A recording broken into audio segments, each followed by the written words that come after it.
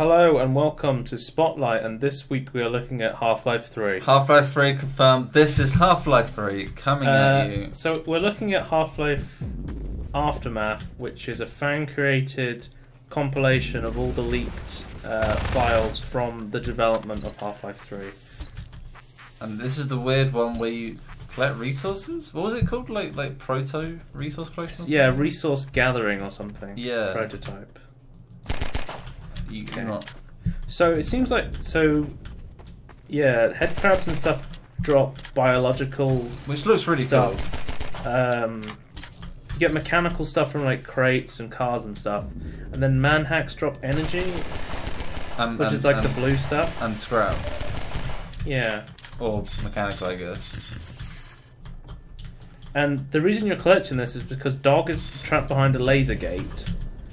And you're trying to collect enough resources to get it. I played it very quickly beforehand, but I didn't open the game. No, the biggest bottleneck was energy, right? Like we couldn't. Yeah, energy is like the hardest thing to get. I think the energy is like by far the coolest looking one when you collect it though. So like the energy bulb.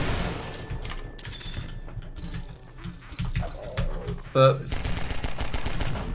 I don't know. I know. Like when we did the quick test of this map or this level. Like I said, I like the idea of this resource collection. It's more interesting than a lot of survival games resource collection is. Yeah, it's really interesting. Valve went through so many things. They were like, "Shit, let's make another Half-Life game. What should we do? What's different that we could add to it?" What do you want to spice it up or make it a good game? He's only got one energy. Yeah. So do manhacks not always drop energy then? It's a bit buggy, I think.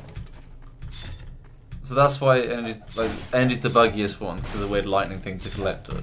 You only sometimes pick this stuff up. It's kind of glitchy. Yeah. So you got even less energy than we did last time you tried this. But the doors are over here. So I'll right? show you Dog here, right? So there's a laser grid, and it's like you need 50 biological, 50 mechanical, and 15 energy, and then I can get to Dog. I think that's really cool idea, to gate off some other level. Just you don't have to kill X amount, you just need to collect X amount. That's kind of cool. I like. Oh cock! I didn't realize it exploded. Oh shit! I like how they're actually affected. Antolines drop energy as well. So they've got biological batteries. Do they always? They don't always drop it. Okay. No, it might just be random.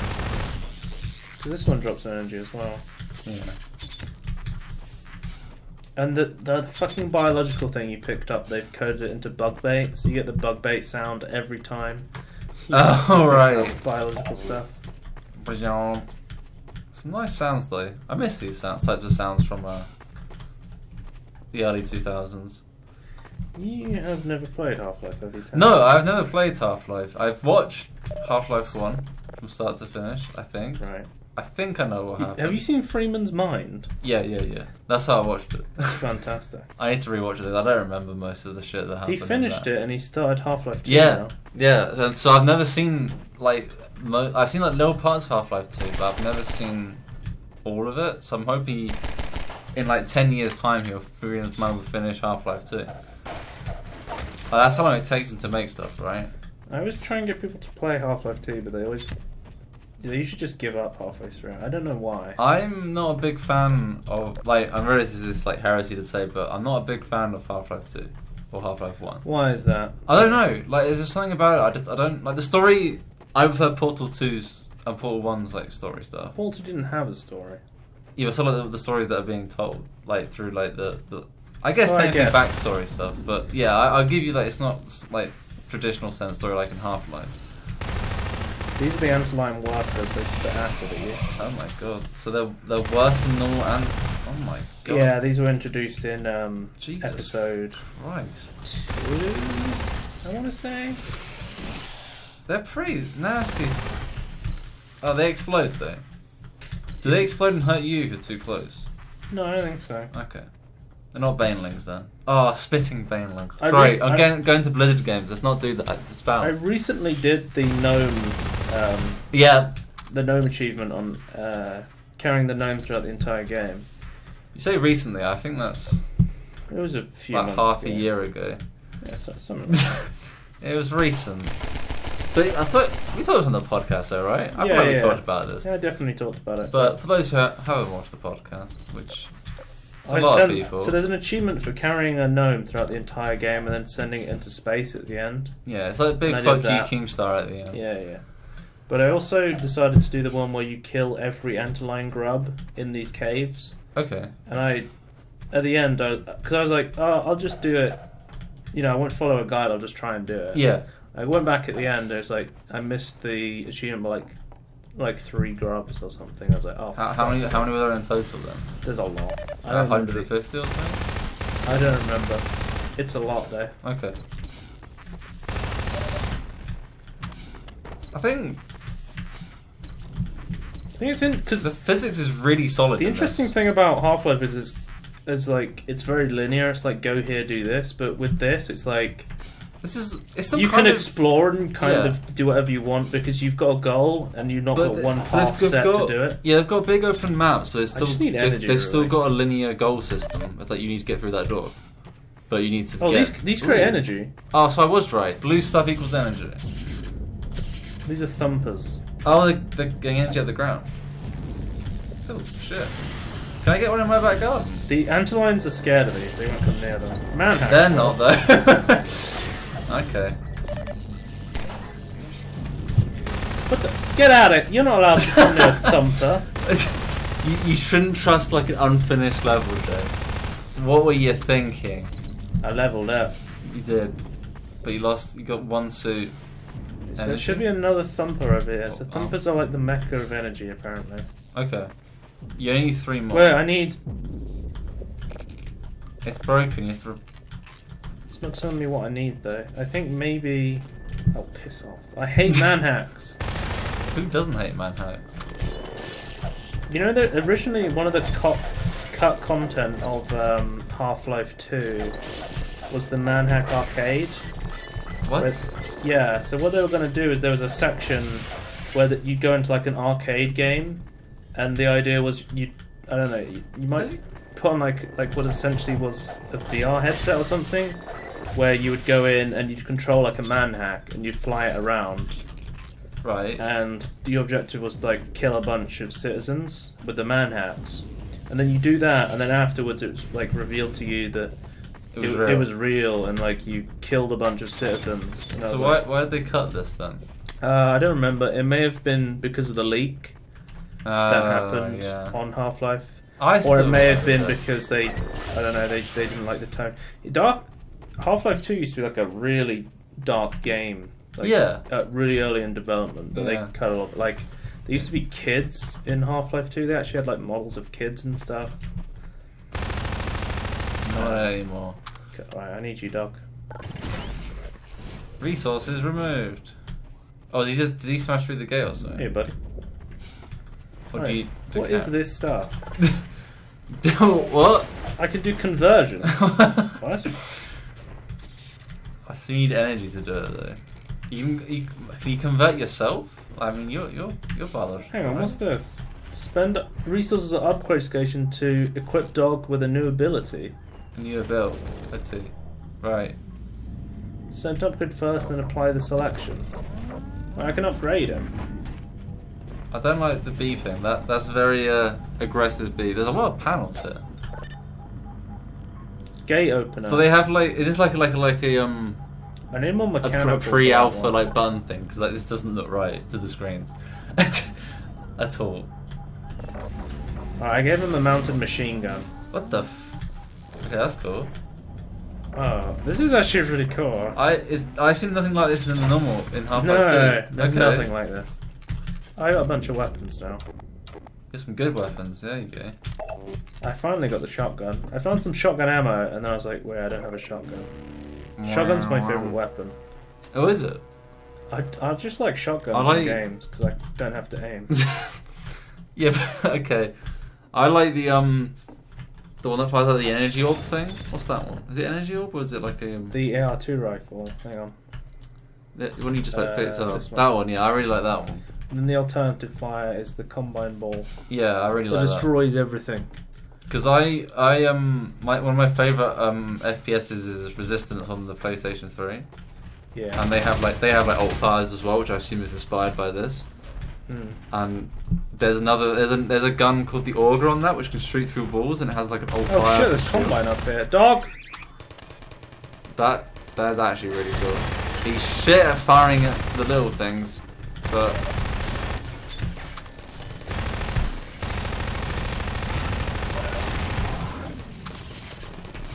No, this is that feels. Is that completely different? The fact that the dog can fight back for you. Usually, he fights a Strider in Half-Life, where he just fucks him up. But So this is more involved. yeah. Okay. Way more. It looks really cool though. I like this. Is like a useful companion. Like, why can't Fallout 4 have this type of companion system? You do have a companion in Fallout 4. You have the robot that has like a flamethrower, don't you? What, Codsworth? Yeah. Codsworth. Yeah, but I wish you could upgrade Codsworth and like make him like. Look how cool this is. Is there not a mod though that allows you to do that? Maybe actually. I haven't seen one personally. Upgradable Codsworth. But it makes you think though, if a very early version of Half-Life 3 had this, This would be lit. what have people been doing all this time with their AAA games?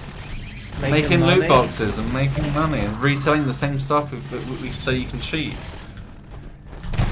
What is this shit? I feel like you like shotguns because they can destroy manhacks without having to do anything. What the fuck was that? Oh. It's just a city scanner. They don't do any damage. They just flash you. It's a good combo to flash someone and manhack them. Alright, you can right click as well, which fires both barrels. Yeah. Makes sense. Grab some more energy. I find it really weird the energy makes sounds. You pick it up, that sounds like it's damaging you. But I guess not final versions of the sounds, right? No, there's a lot of placeholders. Yeah. For sure. There's like placeholder buttons, placeholder sounds. I assume placeholder enemies as well to some extent. There's another gate here. Yeah, it's a laser gate as well. Man, this is Wait, really long. There's like 2 things. I need gate parts. Oh, it's this 1 out of 4. Oh shit. Oh, do you need to craft it at the conversion thing? Kill him, dog. Dog. I've already told you he's shit at the small ones. He's great at the people-sized targets. Man, I don't know if we're gonna have to... Oh, wait, there's a gate part over here, I think. Oh yeah, I think you're... Oh, okay. Well, I've got 1 gate part. Search for them all. Oh, let's go, dog. So it's like, wow, you don't... What the fuck is that? They're like phasing it out of existence. I don't really know. What? Okay. This is really interesting. It is. Well, I was gonna say it's like WoW, but instead of collect 3 bear hides, it's 3 gate parts. What's that? This is kind of like the ending of 2, where you have to run around and defend all the cities. Okay. I do not know the end of 2. Episode 2, I mean. Yeah. Oh god. There's a bunch of like Striders attacking, and the only way you can kill them is with the is it the what's his name? The old guy, the Magnuson device, where you essentially shoot like a sticky bomb onto them, and then you shoot it with like your pistol. Yeah. Okay. So you have to kill like a bunch of Striders, and you get like very little ammo. So you have to defend these key little points around the area that can spawn like infinite Magnuson devices. Okay. How do I open this? Shoot it. Can dog die in this or? I don't think so. I assume not. I think he needs the gate opening upgrade to open it. Oh, he needs to open it, so that's why he's making the sound. Okay, I was getting confused, but that makes a ton of sense. Because I think the rest of the gate parts are like behind different gates. I feel like, are we just going to show off this level then? Because this is an interesting level though, so... I can save it and come back. I'll play that later. You're going to come back, okay. Like, Okay. what else do we show? There's another one where it's called. There's a dog companion inside a gate. This one was quite interesting. I'll show you this one. You want to show this one? Okay. So this one is literally just like an empty room full of zombies, but it's actually just random every time what spawns.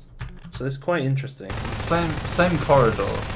Yeah, I'll just show you like quickly, like what it looks like. So there's two. What are the things that are on the ceiling called? I never knew what they were called. I don't. I just called them ceiling things. Ceiling things.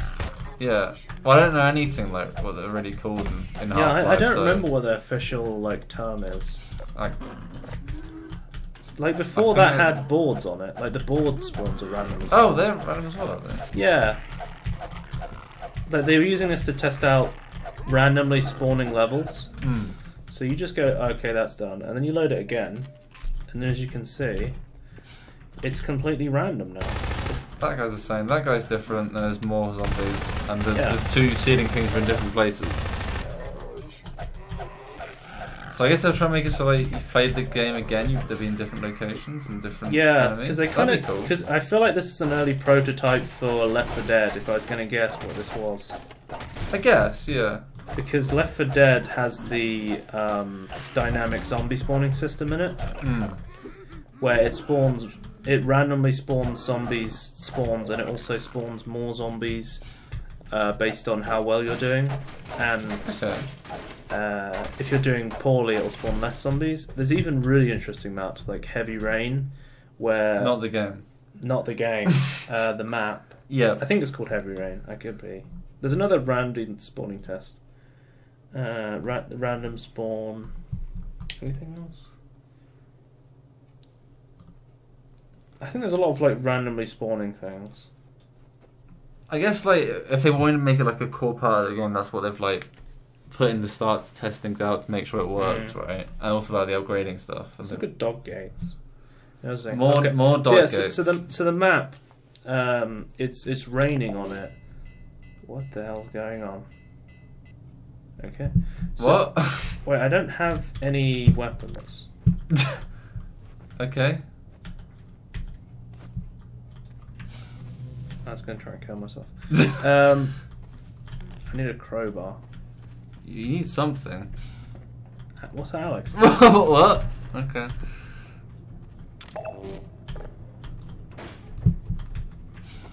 Oh, is there some G ammo here? Does that give me one? No. Don't be ridiculous.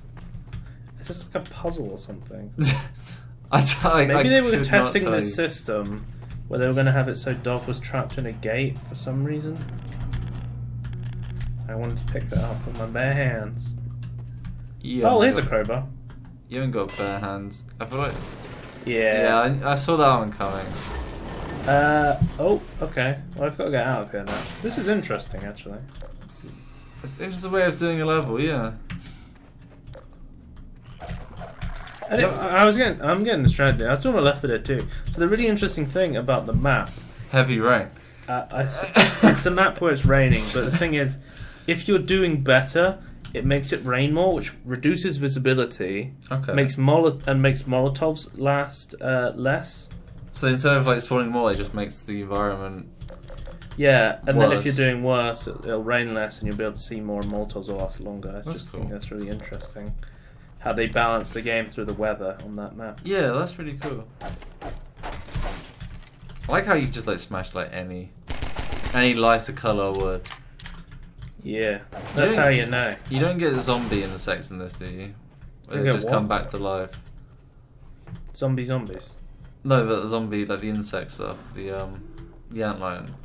No, we've only ever seen that. Okay, good.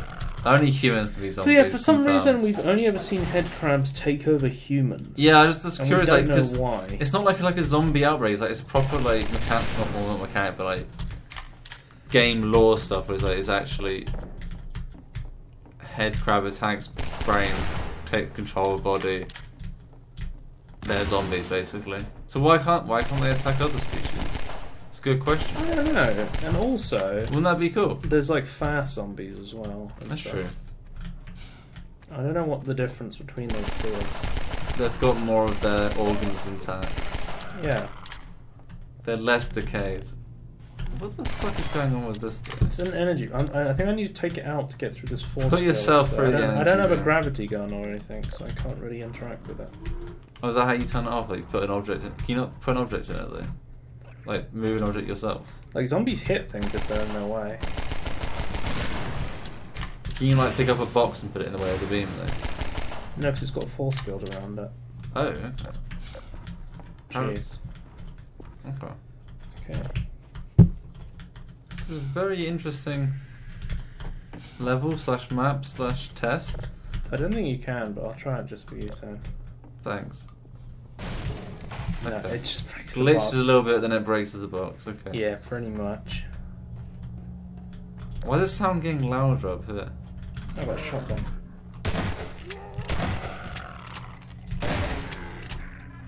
Oh, Zombine. They do take over What the Combine. fuck? Okay. Zombine run at you with a grenade and blow themselves up. Useful. Yeah.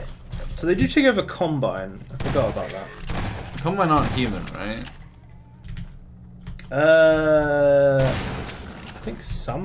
I think the Combine experiment in humans and turn some of them into Combine. Okay. But I'm not sure. The thing is, that we've never got like an expanded universe of like Half-Life knowledge. It's all just speculation, basically.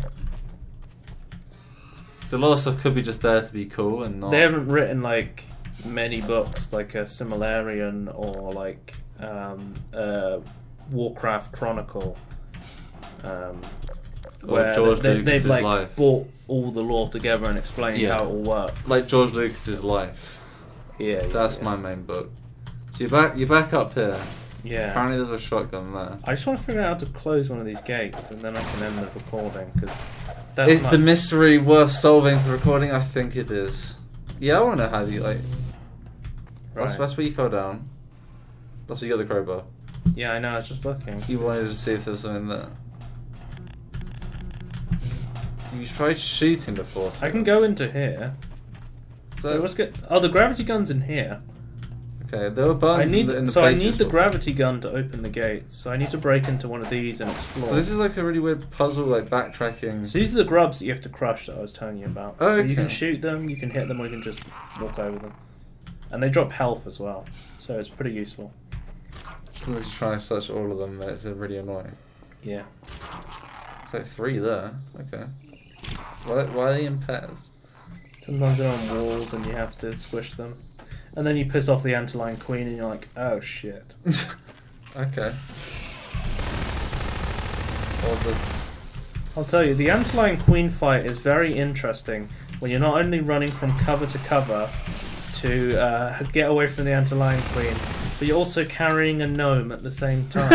So you have to run, throw this gnome across the room, and then run and get collect down! it.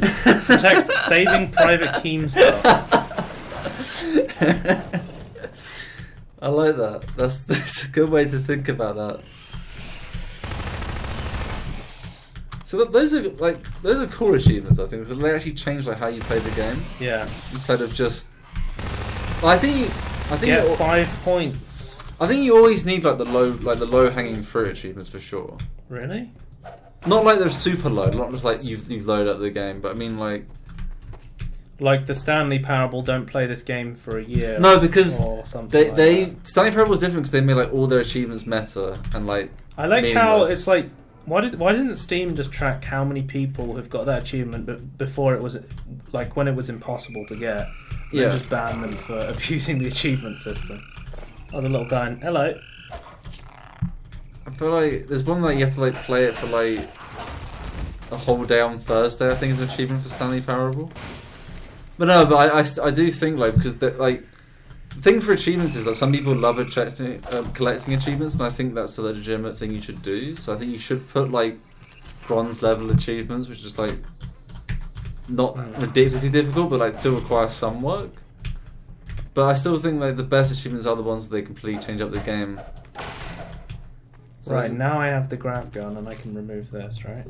Or, oh, can I not? What? I wish. Okay, well. I don't know what I'm supposed to do to turn these off. Kill yourself. It's the only way. I don't have developer console turned on. I was going to type kill and kill. /kill. You just type kill. Well, there's no slash back. It's not even Minecraft. Well, you're typing it into the console. I guess actually, yeah. Right. Well, I have the gravity gun now for some reason. Shall I continue on and try and? No, I think this is a mystery that you're gonna have to solve yourselves. I'm definitely going to play this. Right. So well, you're gonna solve it later, but everyone else have to solve themselves. Okay. So this was Half-Life Aftermath, which it's leaked content put together by Tyler McVicker, Valve News Network, and a couple of other guys. Check them out. We'll probably put a link to it. Yeah, I'll put a link to it in the description. Okay. Well, see you guys. Bye.